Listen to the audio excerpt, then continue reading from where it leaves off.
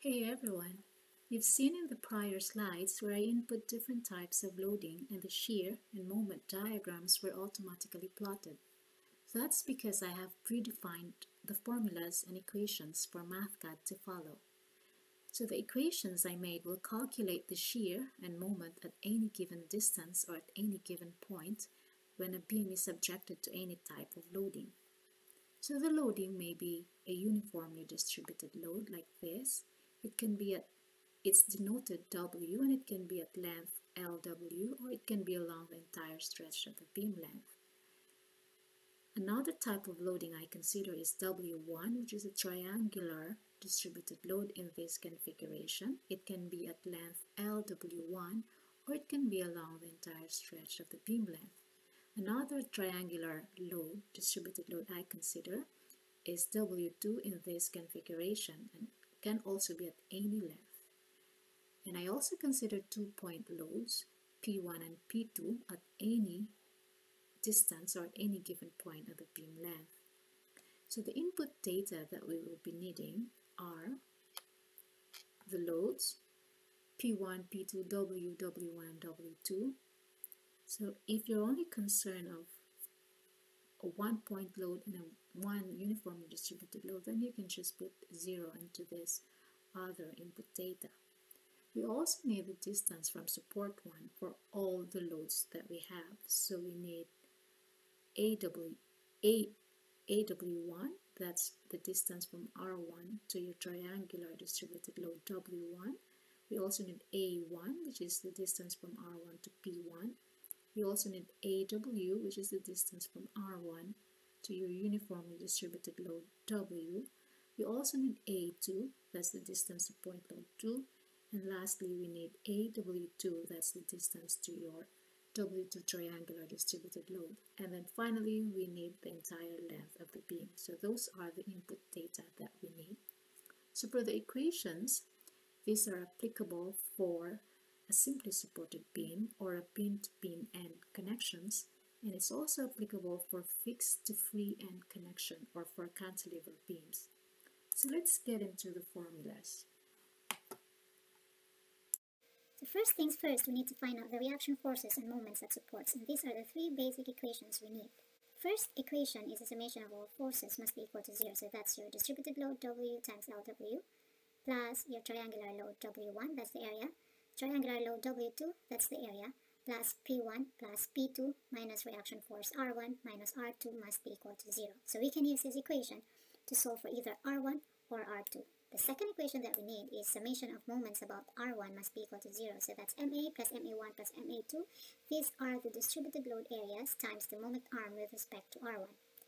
Plus P1 times the moment arm A1 plus P2 moment arm A2 minus R2, the moment arm is L with respect to R1, minus MR1 if we have a moment of this support. And we can use this equation to solve for either R2 or MR1. And the third equation that we need is summation of moments about R2.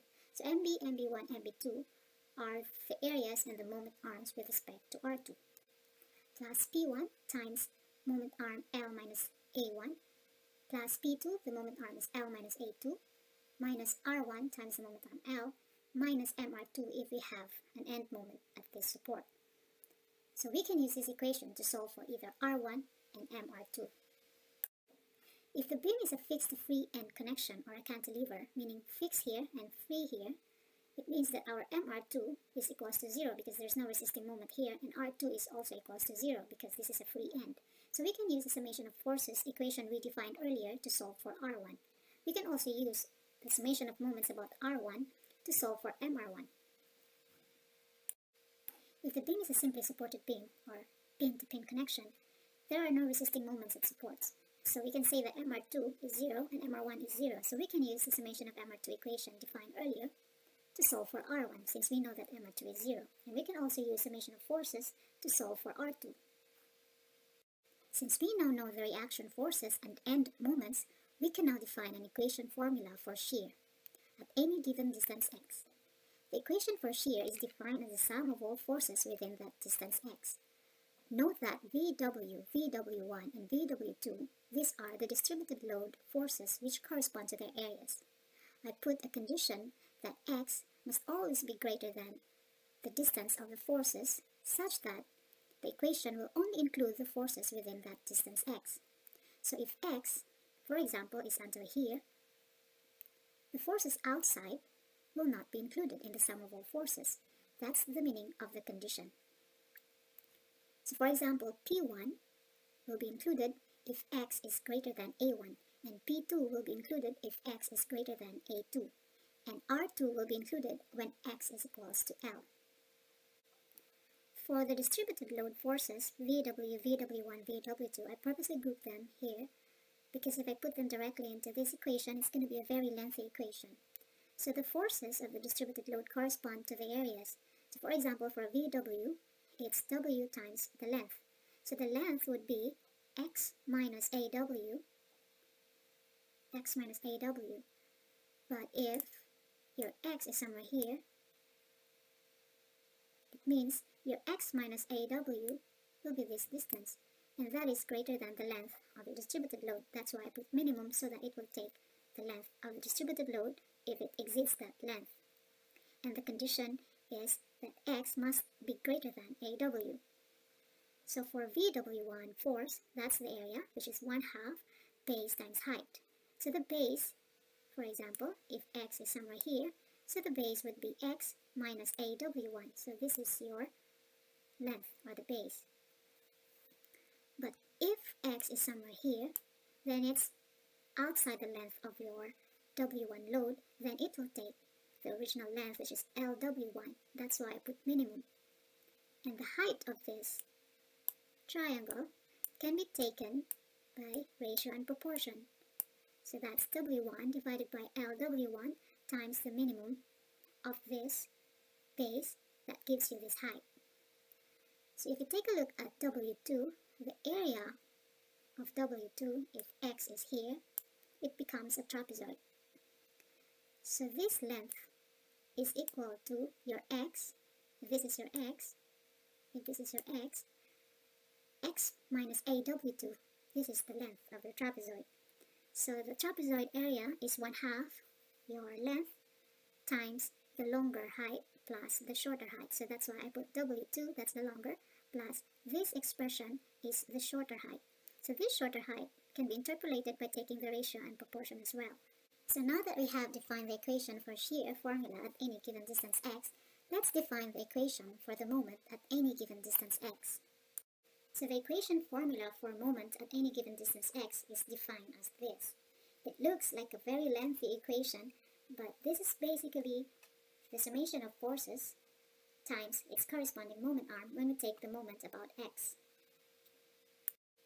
So the sum of all moments about x would be equal to R1 times x minus VW, which we defined earlier, times the moment arm of VW, which is x minus AW minus 1/2 of the uniformly distributed load distance. And I also put the condition there that x must be greater than AW. So the moment arm is, if this is where the x is, then the center of your load would be there. So this would be your, sorry for the drawing, so this would be your moment arm. So that moment arm corresponds to x minus AW minus 1/2 of this. Okay, so for VW1, we minus the moment VW1, this is the area which we defined earlier, times the moment arm of VW1, which is VWA1, and is defined as this. This is defined as x minus AW1 minus 2/3 of its length. So if x is here, for example, if x is here, then the center of the triangle would be 2/3, would be here. This would be your, oops. So the center, that length would actually be, so lousy drawing. That's 2/3 of LW1. So the moment arm would be this one. So the moment arm is x minus AW1 minus 2/3 of your length. So for this triangle, if x is located somewhere here, then the moment would be VW2 times the moment arm VWA2. So VW2, we defined that area earlier, and VWA2 is the moment arm, which is x minus AW2. So the moment arm would be from here at the center to here. So that's the moment arm. So that's x minus AW2 minus 1/3. So that's 1/3. 1/3 of your triangle. That's the center of the triangle. Then we also minus the moment of your point load, which is P1 times the moment arm. So the moment arm is x minus A1. So that's the moment arm of your P1 if x is here. And then minus P2 times the moment arm of P2. So the moment arm of P2 is this one. That's x minus A2. And this condition is x must be greater than the distance A2 for any distance of this load so that they can be included in the moment summation. And then for R2, the moment arm of R2 is L minus x. So that's the length of the beam minus x. And then finally we minus MR1, the moment at R1, and we plus the moment at R2 if we have these moments. But for simply supported beams, the value of these moments is equal to 0. So there you go, we have defined the equation formula for the shear at any given distance x and the moment at any given distance x. So based on the input data that we provided, the equations that we created will give us this plot, the moment and the shear diagram. That's based on the input that we provided. If you want only the uniformly distributed load, we don't want a point load. Let's put that 0, and this is a 0. We also don't want this, and that. And then the length will still be 10 meters. It's okay not to change this because anyway, this is if your load is 0, then this will not matter. So if you want the uniform distributed load to be along the entire stretch of the beam length, then we can change this length to 10 meters. And then we will have to change this to 0 because it starts at the beginning. So for this kind of loading, we will get this moment and shear diagram. So how do we plot this? So let's try to plot. So we will define the value of x from 0 to the length of the beam, but we can change this. Maybe we change this to 0.5 meter. And then we'll use the insert plot function. And then we'll put Vx here. And that's in kilonewton. And then we'll put x here. That's in meter. Let's see if we can. So that's the shear. So we can change the color of the shear force like that, and we can also thicken using that. And then we want to add the moment, so we just add a trace moment in the unit. So that's your moment, and we can change the color of the moment to green.